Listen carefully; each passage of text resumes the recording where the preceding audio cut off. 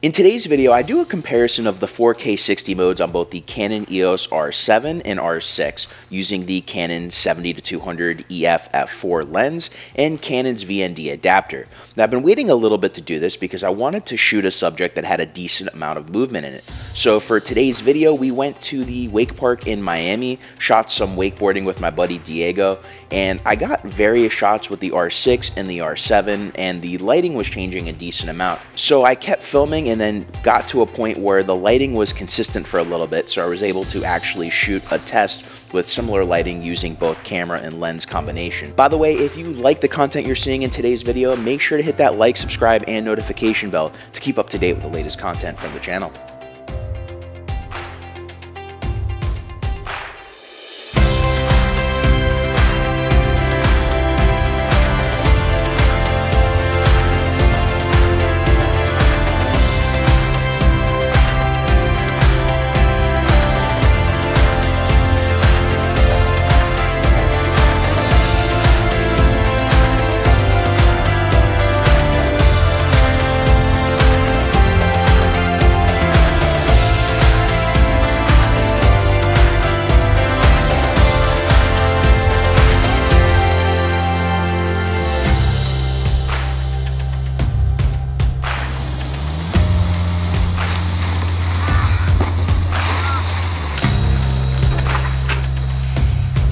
After looking at the footage from both cameras, I think we can come up with a few conclusions. Yes, the R6 is slightly sharper in 4K 60 than the R7.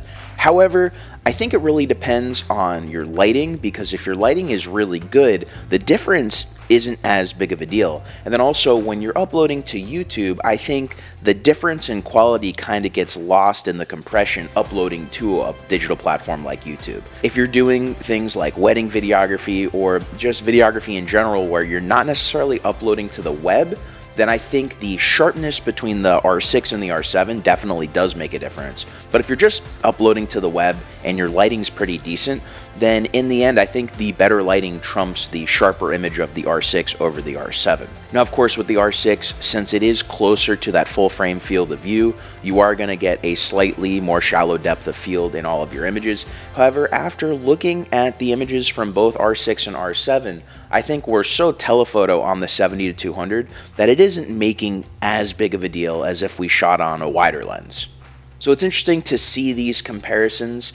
I think that the 4K 60 on the R7 isn't quite as bad as I thought it was going to be. Now, if you put the 4K 60 on the R7 against the 4K 24 fine mode on the R7, I think you're going to see a bigger difference in the image quality, because then you have the line skipped 4K 60 versus the downscaled from 7K 24p on the R7, and so you're definitely going to have a bigger difference in the sharpness, as the 4K 60 mode on the R6 is downscaled from around 5.2K, so obviously you have 5.2K in the 24p and 60p on the R6, and then you just have the downscaled 7K on only the 24p mode on the R7. I think in the end, if you're shooting in great lighting on both cameras, the difference isn't going to be as big as you think it would be. However, you can definitely see the difference more in poorer lighting conditions. So that's something to keep in mind. If you're going to shoot in lower light or poorer lighting conditions,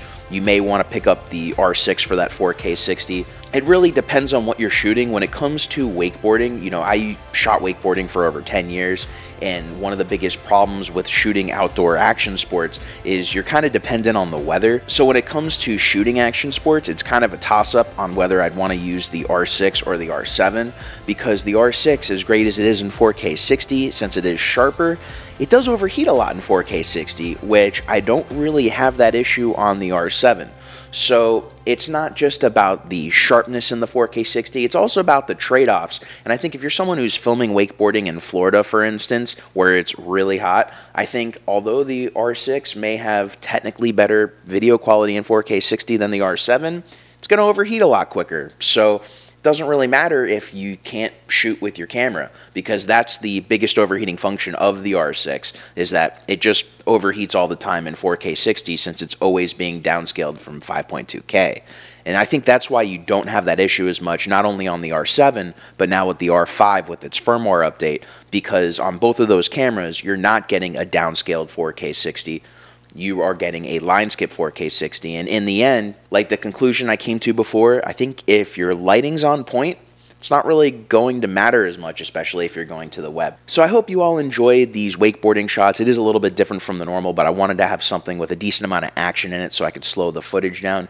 If you like the wakeboarding shots, you have any comments, questions, you want to see more with the 4K 60 from the cameras, or really any other tests you want to see between the R6 and the R7, make sure to ask in the comments below. And if you got knowledge and value out of today's video, please make sure to hit that like, subscribe, and notification bell to keep up to date with the latest videos on the channel.